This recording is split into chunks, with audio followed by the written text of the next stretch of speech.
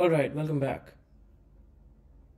Transformers have been known to be multimodal, known to be more in due to lack of some other more expressive term, more intelligent than traditional CNNs or maybe RNNs that they have uh, sort of replaced. And of course, I'm excluding the paper RNN Strikes Back, which just came out recently, that I have yet to take a look at. But essentially, they are considered more capable due to multiple factors. And I also sort of agree with that statement because a lot of good research that has come out of DeepMind and other labs have just been about the scaling laws of transformers, which is you can get a lot of improvement on a particular task or a particular domain by making no architectural or dataset changes, just by scaling transformers to a higher degree,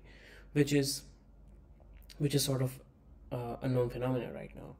One thing that they have actually struggled with, and that's why I've sort of stayed away from them in production, is the cost to compute ratio, where the compute needed to run inference or to be able to deploy transformers in an economical fashion is sort of absent.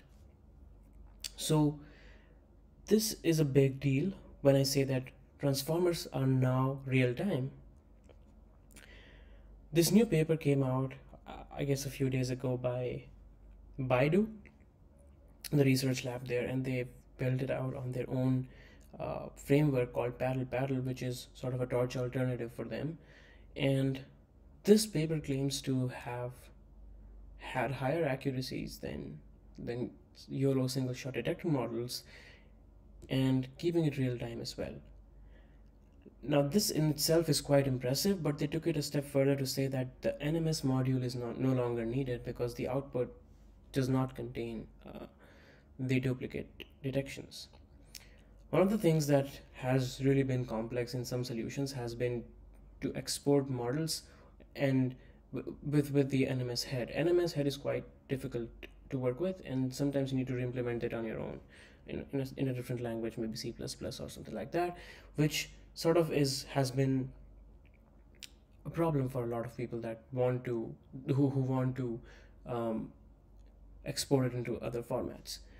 So which is why we have, by the way, this is Ultralytics framework docs page, and we have included this real-time detection transformer model in our models hub, which means you can use it just the way you use any YOLO model. So usage is quite simple. So here are some numbers. They claim to have gotten 54 MAP, but we transferred the weights and we have validated it the same way using PyCoco tools. So there might be some discrepancies there, but again, this number is quite impressive because it's real time, it's attention.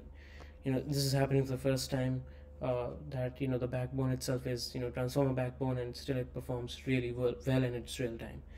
So how to use it? It's quite simple. You just import RTDETR from Ultralytics, select the model, and just start to predict. Now it supports every type of prediction engine, every type of prediction source that YOLO supports. So we've built this to be the simplest and simplest solution that you'll come across to interact with this model.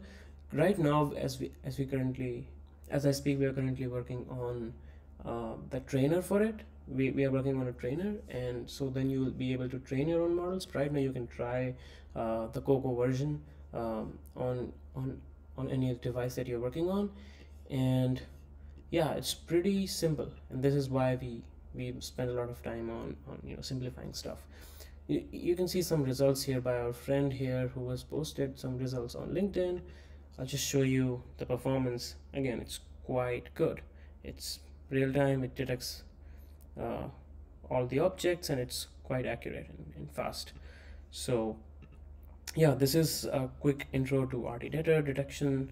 Transformers are now real time, and again, I'll make some of these updates about SAM as well, again as another model. But I guess that is it for this one. So see you in the next one. Bye.